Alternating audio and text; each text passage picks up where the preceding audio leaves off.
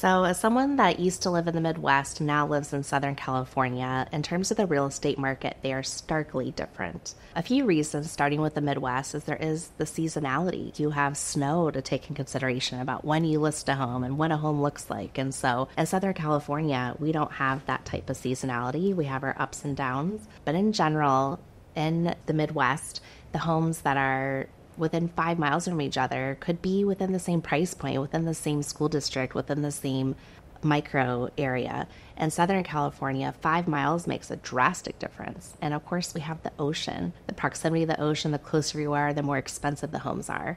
But I would say an average price of a 3-bedroom, 2-bathroom home in the Midwest is $300,000 to $500,000.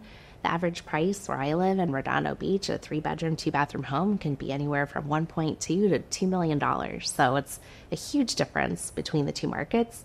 Of course, location, location, location is the number one real estate principle.